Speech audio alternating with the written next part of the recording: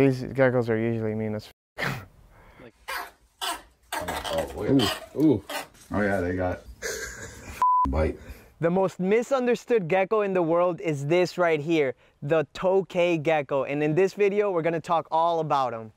So Tokay geckos get a bad rep because they're very smart and defensive animals. They are not gonna just let you pick them up and hold them like a little puppy. These guys are just out the gate very defensive. If you try to grab them, they'll open up their mouth, they'll make noises at you, they'll bark at you, and they'll even try to bite you. And trust me, I've been bitten by these guys. You do not want to be on the receiving end of that jaw. These guys are like the little pit bulls of the gecko world. Coolest thing here is that they're very smart, so you could work with them and eventually they could be this tame. But I always tell people, whenever you get a Tokay gecko, do not get it because you want a friendly, happy gecko. Get it because you love the species and you want to work with them. And eventually it'll be very rewarding to have a gecko like this. This animal is not ours. This is owned by our buddy Nick from the Reptile Boutique. He has worked with these animals for years. He raised this guy from a little baby. He has the daughter and a bunch of its related family members. Most of them are tame like this because he puts in the time and he's not afraid to get bit. For the most part, especially our Tokay geckos, they're not super friendly yet just because we don't have the time to tame them down. This just goes to show you the potential that these animals have. They could be just as tame as a little crested gecko if you are taking care of them with respect and you understand their body language. And that's what we're gonna get into this video.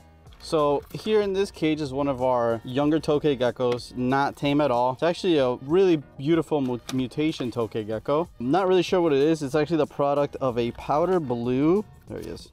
A powder blue. Ow, there you go. A powder blue crossed to a blue body green head. And then this, ow, this little freak came out. He's really pissed right now, really dark. He does kind of, when he's fired, the end pooping on me. See? Beautiful Tokay geckos. Greatest species of geckos to keep. Look at that. When these guys bite down, their eyes just sink into the back of their head. They're biting with as much force as they can. As a baby, it's not going to hurt me too much, but the adults will draw a good amount of blood from you. So there's a couple different mechanisms Tokay geckos use for defense. Their first one is scurrying away. So these guys are pretty quick and they're going to be jumping and running as fast as they can.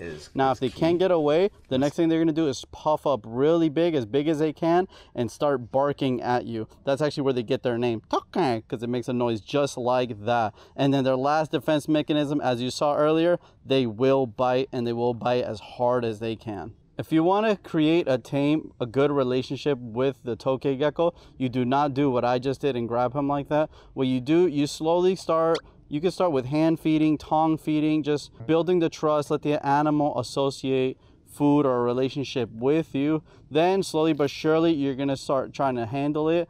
Now it is going to run a lot of the times, but you're just going to keep, keep putting up with it, keep doing all of that. And then slowly but surely, you will create a beautiful bond with this intelligent animal. So one of the most interesting aspects of Tokay geckos is their behavior towards each other. These guys will actually stay in like a little communal group, and the males and the females, once they're bonded, will actually raise their young. They take care of their babies and their young, unlike a lot of other species of geckos and lizards. They are arboreal, so that's why he's doing that. One thing to keep in mind is that they are not, like a crested gecko where you could just put any male and any female together. They do have to be compatible with each other because those big jaws can cause a lot of damage to each other if they're not compatible. But if you want to hear more information about their familiar behavior, I recommend you guys join our membership program here on YouTube, where we have the full presentation from the Gecko Symposium, where the leading expert in Tokay gecko behavior was just going on and on about all their, familiar behavior. It was actually mind-blowing, and it's what got us so excited about Tokay geckos and why we're making this video.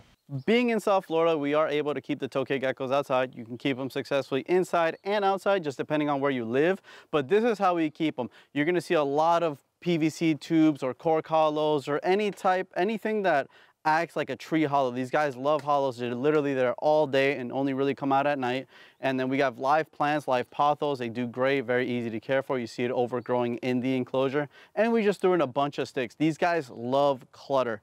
The more clutter, the better. They're gonna hide and wedge themselves into any little crevice that they can. And they also like to lay eggs in all these different crevices and cork hollows. As you can see right in there, some Tokay Gecko eggs. And they generally like to lay in the same area. If you look slightly above it, you see some white markings, or that's where a previous clutch of eggs were laid. Since we're keeping these guys outdoors, we keep them in large screen enclosures. This is 2 foot wide by 2 feet long by 4 feet tall.